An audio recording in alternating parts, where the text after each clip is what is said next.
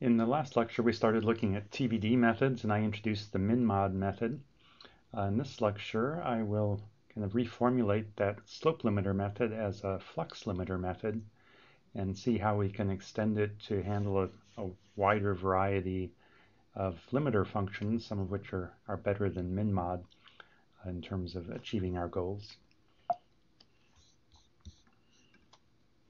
So just recalling from the last lecture, the main goal here is to get methods that have good accuracy on smooth solutions, by which I mean close to second order accuracy at best, typically, but that don't have any oscillations around discontinuities, and that also capture the discontinuities as sharply as possible.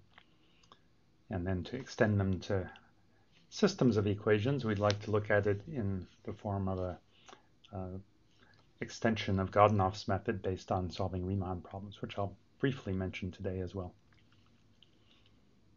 So if you remember this example, if we have some cell averages denoted by the dots here, and then we do a reconstruction with slopes in each cell chosen with this min-mod function. So we look at the slope based on one-sided slopes on either side and take the one that's smaller. In this case, in this cell here, we would be taking a slope that is based on the slope looking to the right, which is smaller than the slope looking to the left. In all the other cells, when we look one direction or the other, we get zero slope, and so we'd have this reconstruction with the min-mod slope limiter. And then if we evolve that equation, or that initial data with the advection equation for one time step and average it back onto the grid, we'll have a method that preserves monotonicity and that you can show fairly easily is total variation diminishing for arbitrary data. But if we look at this, it looks like in this plot we could probably make a larger slope here. We could probably even double this slope, for example, to the point where this is hitting the lower limit here. And we would still have a TVD method that would give us a monotone preserving method. And so near discontinuity, the min-mod slope is sometimes a little too restrictive. On the other hand, if we just look at the one-sided slopes and allow doubling one of those, taking sort of twice the min-mod function, then that might give us much sharper resolution of discontinuities, but it wouldn't work so well where things are smooth, because where things are smooth, the one-sided slopes are both reasonable approximations of the slope that we should be using, and if you double it, then it's no longer going to be second order accurate.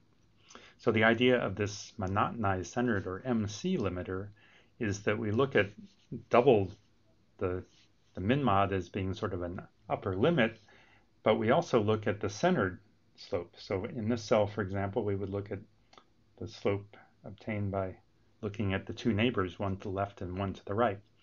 And where things are smooth, that's probably a reasonable value to use, and similar to either of the one-sided slopes. But we take a look at that, and then we use as a limiter twice the min-mod to make sure that we don't get oscillations introduced around the discontinuity if we can. So if we start with this kind of slope, then again, at least for this example data, we would have a method that seems to preserve monotonicity. So here's the formula for that. The MC limiter, we look at the centered slope, which is Fromm's method if we just use that everywhere, but we apply a limiter to it that's based on twice the one-sided slope to the left and twice the one-sided slope to the right. So we look at all three of these quantities and we take the min-mod of those, meaning if they all have the same sign, we take the one that's smallest in magnitude. If there's any difference in sign between them, then we have to set the slope to zero because we're near a maximum or minimum. So again, the rationale is that where things are smooth, the centered slope should be a good approximation and give us second order accuracy, but near a discontinuity, we want to limit it, but no more than absolutely necessary. So I talked about this general approach to proving a method is TVD before, where we think of taking our cell averages and reconstruct a piecewise linear function. And if we do the reconstruction in a way that's total variation diminishing, then the second and third steps, at least for a scalar equation, are also total variation diminishing, and so the whole algorithm is TVD. And you can use exactly this proof to show that the min-mod limiter gives a TVD method. Unfortunately, when we look at this MC method, it doesn't really fit into this framework directly because the reconstruction isn't necessarily TVD. The example I showed a minute ago, it was, but let's change the data just a little bit. Here's some data where, again, these are cell averages, and the cell averages are strictly non-increasing, so the total variation of the capital Q grid data is just the difference between the left state and the right state in absolute value. That's the total variation. But the reconstruction has this little sawtooth in it that means that the reconstructed function is going to have a total variation that's the difference between the left and the right states plus the jump across that little sawtooth wave. So the total variation of this reconstruction is greater than the total variation of the original data. And so we can't prove that the MC method is TVD in general by following the same proof that works for the min-mod method. However, just because this reconstruction is not TVD doesn't necessarily mean the method is not TVD. If you take this reconstructed function and advect it part of a grid cell and then average it onto the grid again, then if you look at where the cell averages lie in this evolved function, well, there might be a cell average around here, maybe one around here, one around here, and then these are unchanged from the initial data.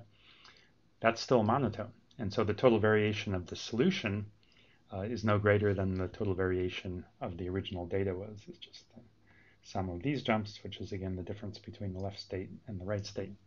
So the total variation hasn't increased, even though in our sort of intermediate reconstruction, we seem to be increasing the total variation. And in fact, the MC method can be used and is total variation diminishing. You just can't prove it is by looking at it in terms of this reconstruct, evolve, and average approach. So we'll have to do something that's a little more algebraic. And so to do that, we'll first rewrite the slope limiter method as a flux limiter method.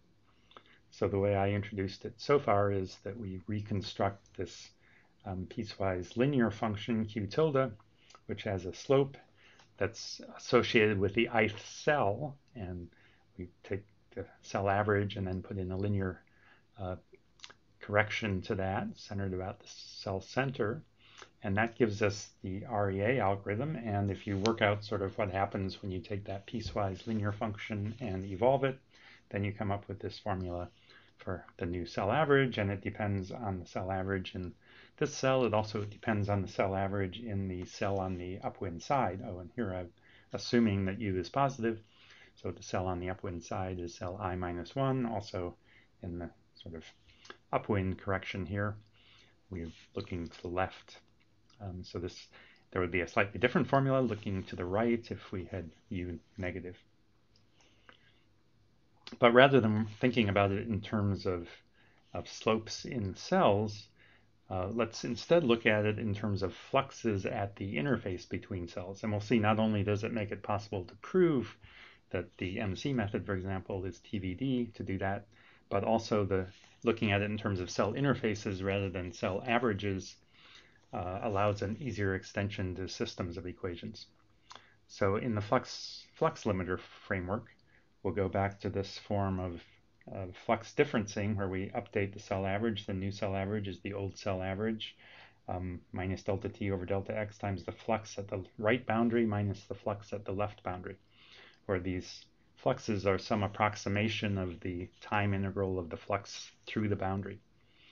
And if you just take this method up here and figure out how to rewrite it in this form, then what you'll find is that you have to take fi minus a half to be this expression. And then when you difference that between cells or interface I plus 1, a half, and I minus a half, plugging it into this formula, you'll end up with the original method.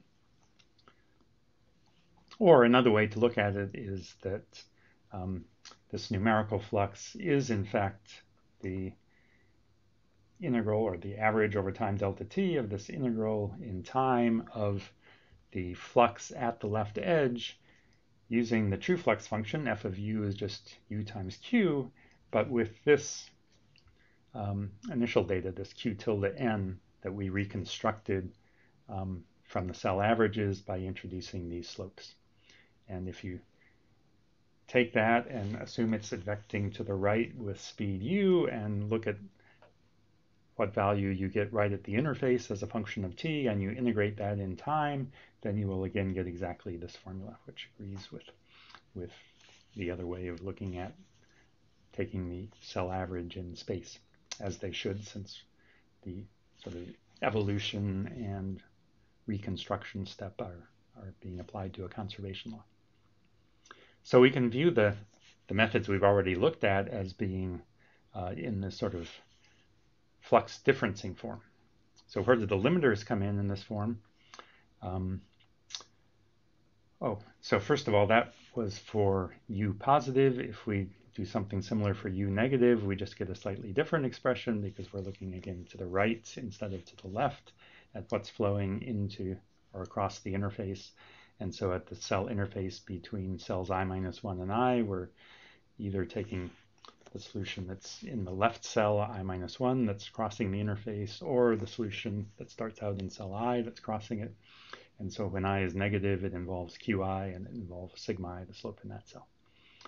So it seems a little messy that we have these two different formulas. Actually, it turns out we can usually combine them into something simpler, and that's easiest to explain if we go back to the Lax-Wendroff method to start with.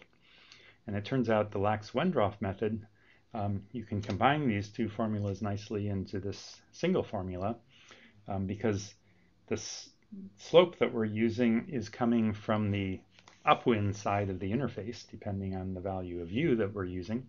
But remember, in Lax-Wendroff, we always choose the slope in each cell by looking in the downwind direction.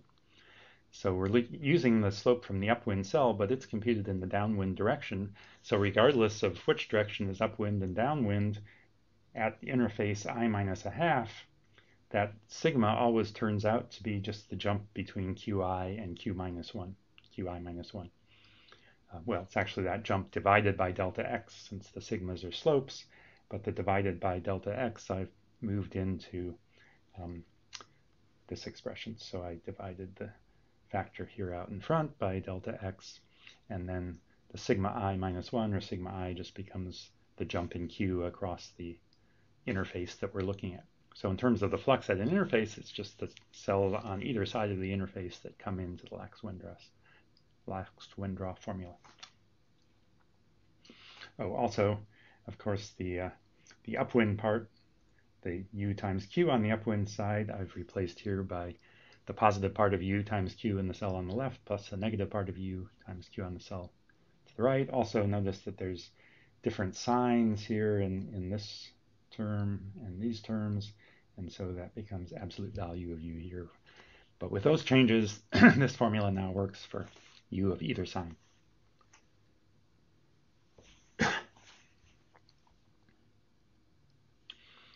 So this is the same thing, but I've just replaced this jump in q, qi minus qi-1. I'm going to call that delta qi-1/2. It's the jump in q across the interface I-1/2 that we're looking at. And now the idea of a flux limiter method is that we're going to replace this delta qi-1/2 to jump across the interface, replace that with some limited version that I'll call little delta I-1/2n. So this formula, the flux limiter method, uses this flux where we have this limited version of the jump in q in place of the full jump in q. So this is sort of how we can turn a slope limiter method into a flux limiter method. So whatever limiter we were thinking of applying to the slopes to get the sigmas, we can try to do something similar, but just apply it to each jump across the interface to get the corresponding little delta. So as I mentioned, this also is advantageous when we go to extending these methods to systems of equations. If we're looking at a linear system, then one way to kind of generalize would be to diagonalize the system to a set of scalar advection equations and apply whatever limiter method we want to each of the advection equations and then recombine. But we can also look at it in terms of sort of an extension of the wave propagation version of Godunov's method, where we start out by taking our delta q I minus a half that we want to apply limiters to for this correction term up here. That's now a vector. And in Godunov's method, we start out by taking that vector and splitting it up as a linear combination of the eigenvectors of the matrix A. So the alphas here are scalars, but the Rp are the eigenvectors. And those combinations, alpha times R, are what we call these waves, script W.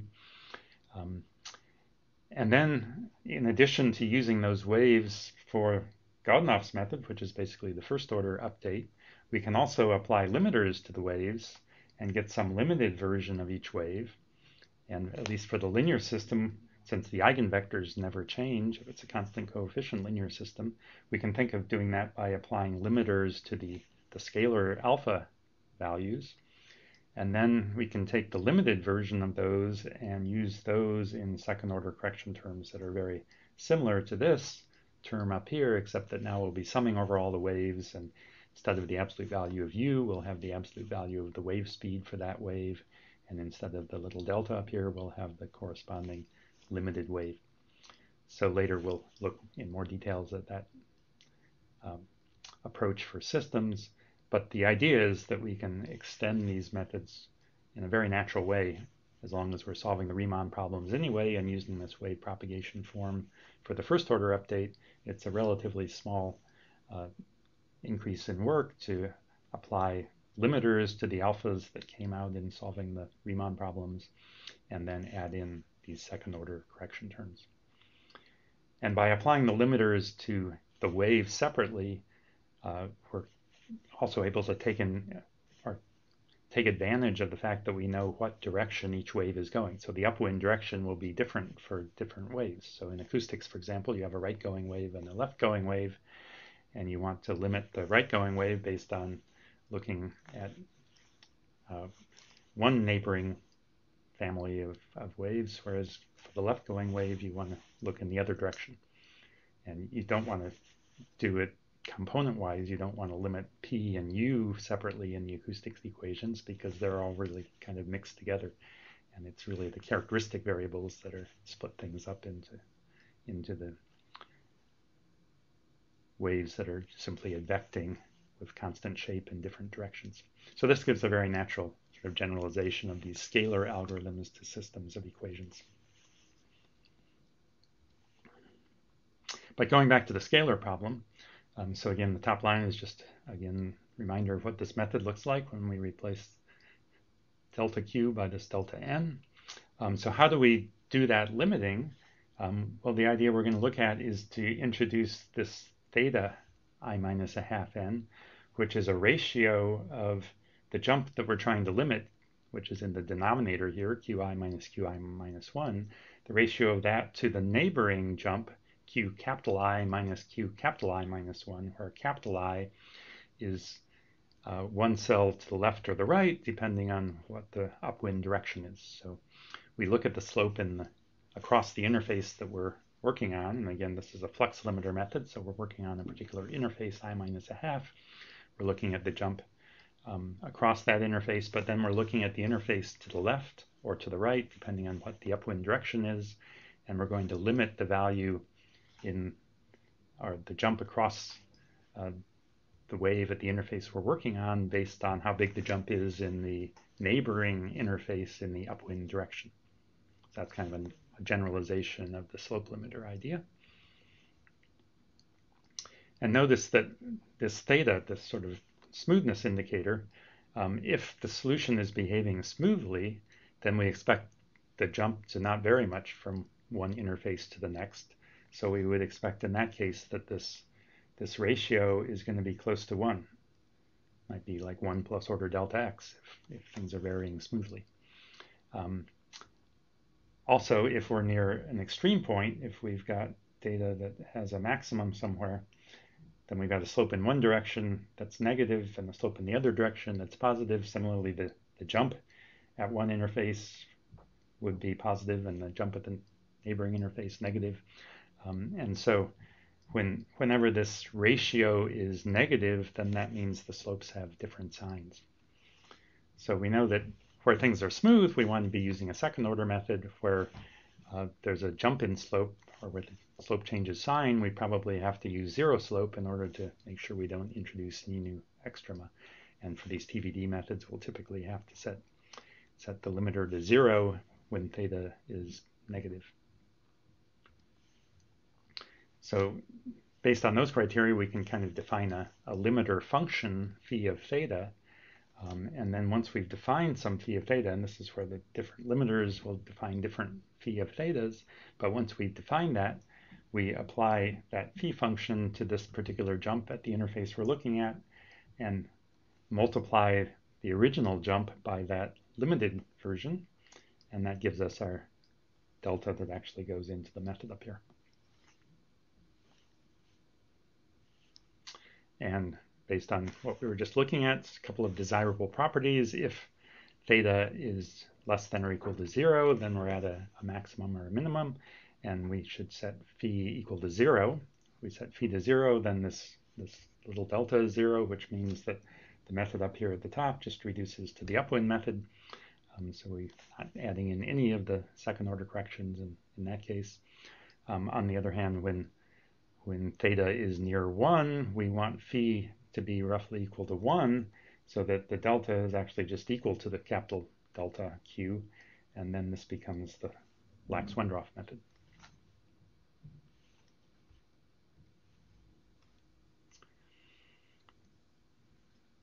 And in fact, if you set phi of theta just to be identically 0 for all theta, then all of these second order corrections would drop out and we'd just be reduced to the upwind method. Or if we set phi of theta equal to 1 for all theta, then it's just the Lax-Wendroff method. But if we choose other options, we get different methods. So in particular, if we choose phi of theta equal to theta, then if we replace phi here by theta, which is q capital I minus q capital I minus 1 over qi minus 1, when we multiply that by the jump in q, the denominator cancels that, and what we're left with is that the correction we're using is q capital I minus q capital I minus 1. So rather than using the jump qi minus qi minus 1, we're using the jump from the upwind interface. So if we're at the interface between I minus 1 and I, we look at 1 to the left of that and use the jump from there. And that ends up giving the beam-warming method. Now the stencil uses 2 points to the left and only the cell that we're in. On the other hand, if we set phi to be the average of 1 and theta, then we're sort of averaging Lax-Wendroff and beam-warming. It turns out that just gives you the centered slope. When you add those two together, the center value of q drops out and you're getting the average centered difference of q values in the cell and two cells back. So that's Fromm's method. And if we set phi of theta just to be the min mod of 1 and theta, so whichever is smaller in magnitude, 1 or theta, or 0 if theta is negative, so it has a different sign than 1, then it turns out this reduces to exactly the min mod method. So the methods we've looked at so far can all be put into this flux limiter framework.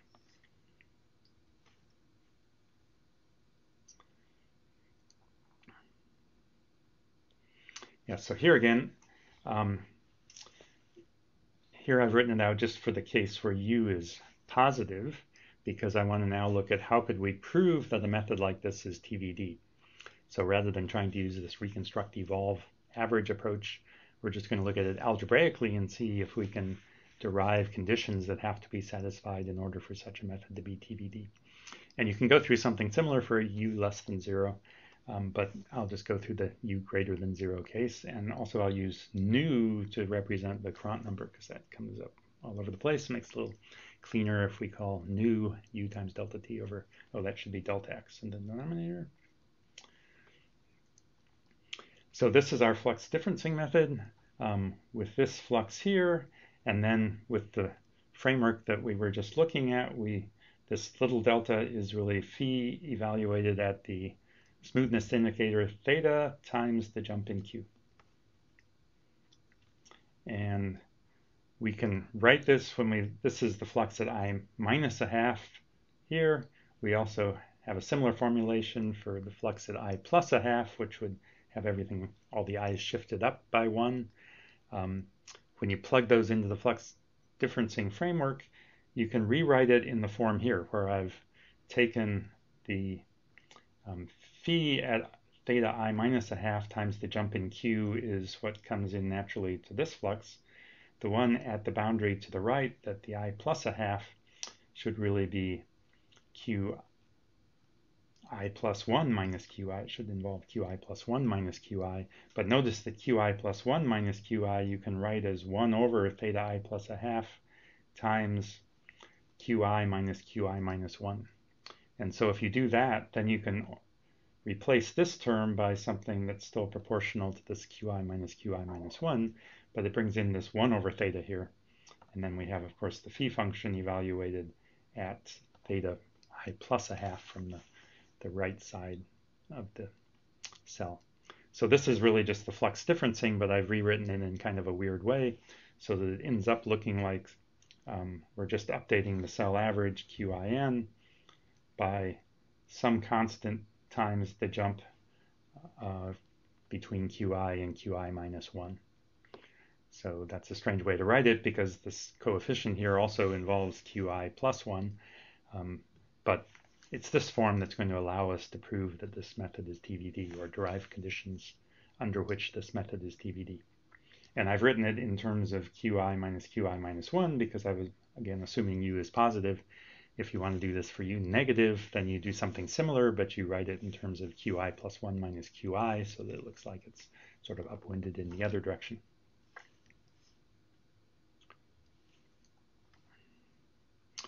So in the book, there's a theorem 6.1, which is due to Ami Harden, that is used to prove that this is TVD. I'm only going to use part of that theorem here because I'm only looking at the case U greater than 0. And so part of the theorem says that if you have a method of this form, which we were just looking at, the cell average is updated by some coefficient Ci minus 1 times the jump in Q looking to the left, then you can prove that it's TVD provided that all of these Cin coefficients are between 0 and 1 for all values of I.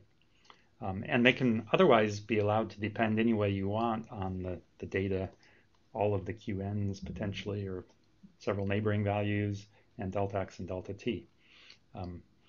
But the important point is that they're all between 0 and 1.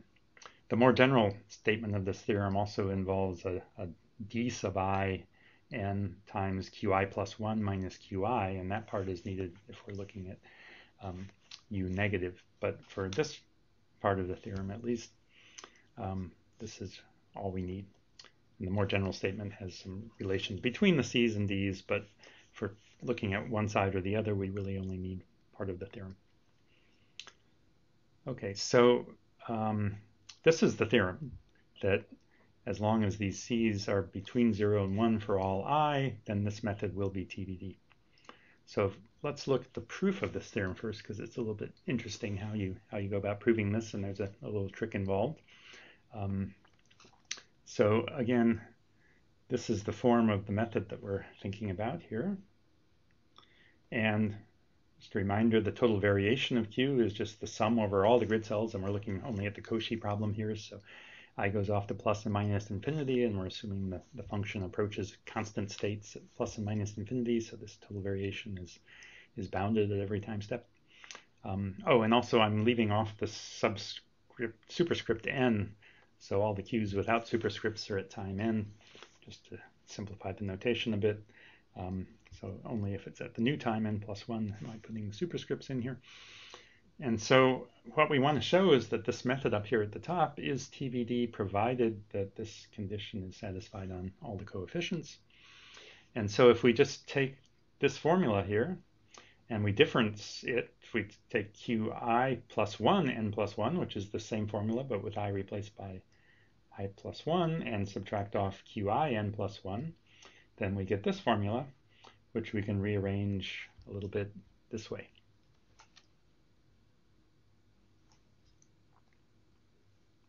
And so if we want to sum up the absolute values of all of these jumps, then we can use the triangle inequality. We can take the absolute value of this whole quantity, but that's less than or equal to the absolute value of the first part plus the absolute value of the second part by the triangle inequality.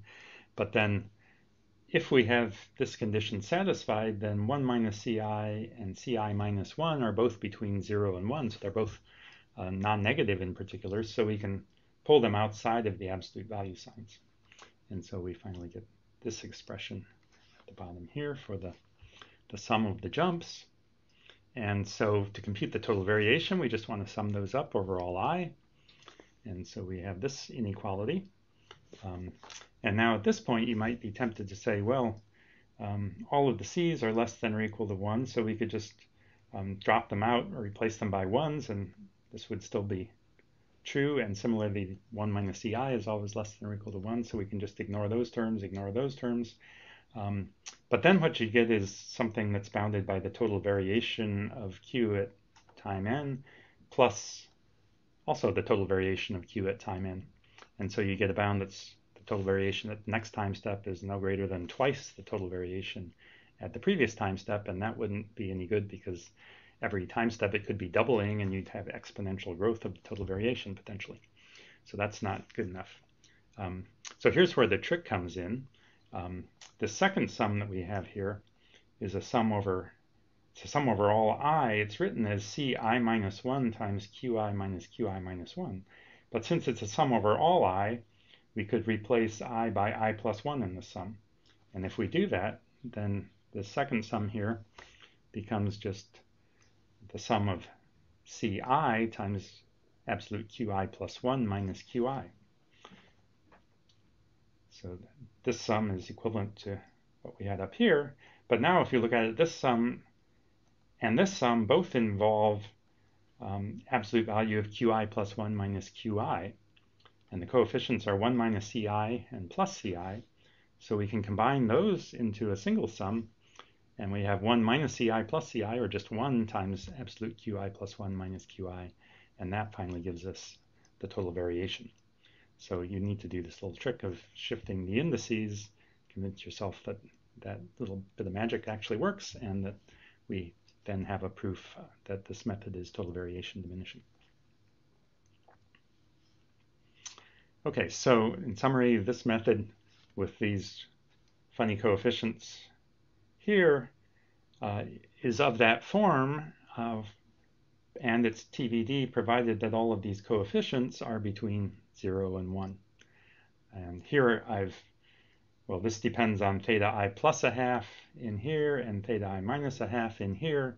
In principle, those could be unrelated to each other. One's looking at the jump across one pair of interfaces, another jumps across a different pair of interfaces. So down below I've written in terms of theta 1 and theta 2, and this should be true for all values of theta 1 and theta 2. So what we'd like to show is that under some conditions, this inequality holds for all theta 1 and theta 2. And, well,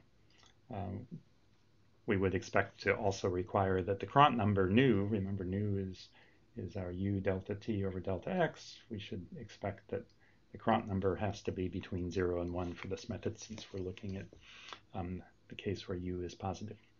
So, but looking at all nu in that range, we'd like to have this condition satisfied for all theta 1 and theta 2. And if you think about that a bit and sort of maximize over this range of nu's, it turns out that it suffices to show that this phi of theta 1 over theta 1 minus phi of theta 2 is always between minus 2 and 2. If that's true and you plug that in here, then you can show that for this range of nu's that we have the required inequality. And if you think about this inequality down at the bottom here, again, since theta 1 and theta 2 are completely independent, we can force this difference to be between plus and minus 2 if we require each of these independently to be between 0 and 2. So what we want is this, that all of the difference phi of theta 1 over theta 1 minus phi of theta 2 should be between minus 2 and 2 for all values of theta 1 and theta 2. That can be reduced to this condition, that we need both phi of theta over theta to be between 0 and 2, and also phi of theta to be between 0 and 2. So then both of these are between 0 and 2, and then the difference between them has to be between plus and minus 2. Or another way to write these two inequalities at the bottom is that phi of theta has to lie between 0 and min mod of 2 and 2 theta. If you think about it from this inequality, multiplying by theta, you get phi of theta is less than or equal to 2 theta. Here you have phi of theta is less than or equal to 2, and you need it also to be positive. And so that's a concise way to summarize that condition. So if we plot the function phi of theta as a function of theta, then the values have to lie in this shaded region. This upper limit here is 2 theta, and the top limit is 2, and we have to be greater than 0. Over here, where things are negative, it really has to be equal to 0, but to the right it can be anywhere in this shaded region. So we can define a limiter function that's 0 here, and then it can behave however you want in here, and it would give you a TVD method. So if we look at some of the standard methods, the standard second order methods, they don't stay inside this region. So Lax-Wendroff, for example, the red line is just phi equals 1 for all theta.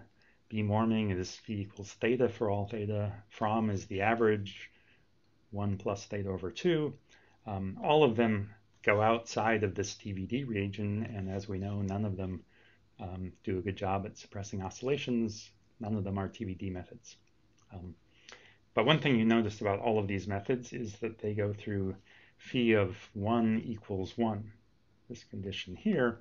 And that's because, remember, when theta is equal to 1, that means the solution is smooth. That means qi minus 1 is almost equal to q capital I minus q capital I minus 1, looking in the upwind direction. And so when things are smooth, theta is near 1, and all of any second order method should have phi of 1 equal to 1.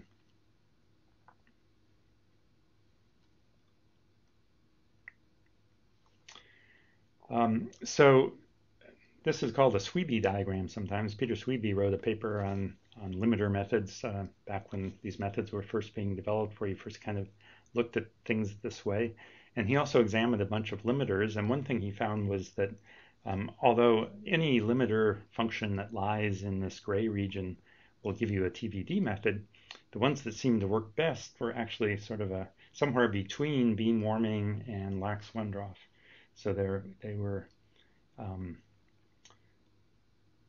course, they had to be 0 over here, but then over here they had values which lay in this shaded region here. And for theta greater than 1, between beam warming and Lax-Wendroff, and still being TVD, would mean that the values sort of lie in this region.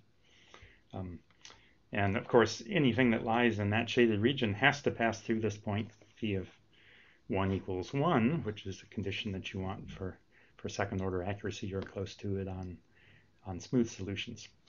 So that's a natural condition, but also if you deviate from this region, things did not seem to work as well as in this region. So all of the other limiters we'll look at sort of lie within that shaded region. So here's that shaded region again. And the min-mod method, which we've already looked at, it turns out is simply the lower limit of that shaded region. Min-mod of 1 in theta follows the lower bound, that red curve. But as we've seen, min-mod doesn't really sharpen things up as much as you might like, and you can think of this as being sort of the minimal amount of limiting that gives you a TVD method that lies in this Sweby region. So you might want to go a little higher than that, and so another natural choice might be, rather than looking at the lower bound of this region, let's look at the upper bound, which would be kind of as much sharpening as possible and staying in this region.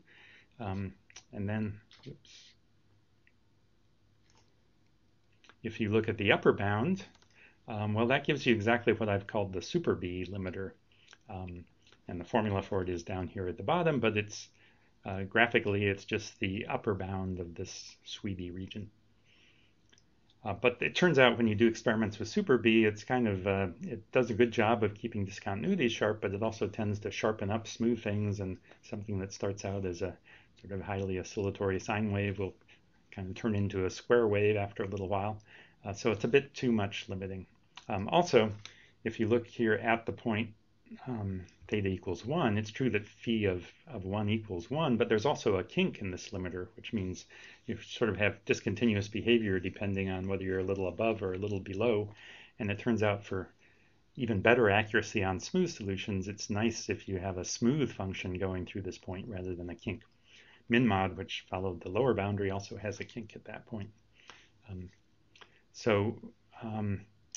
The MC limiter is one that is smoother there and also doesn't go quite as high around this point as super B does.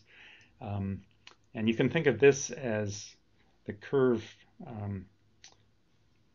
The curve here is basically the curve from Fromm's method. Fromm's method was phi of theta is a half 1 plus theta. So that's this line here, but it's cut off by this Sweby region and then follows the upper bound to the right and comes down, and of course is identically 0 when theta is less than 0. So that turns out to be a pretty good limiter for many cases. There's another somewhat similar limiter that's even smoother called the Van Leer limiter. Bram van Leer introduced this one. I think he also introduced the MC limiter in one of his papers in the early days of these methods.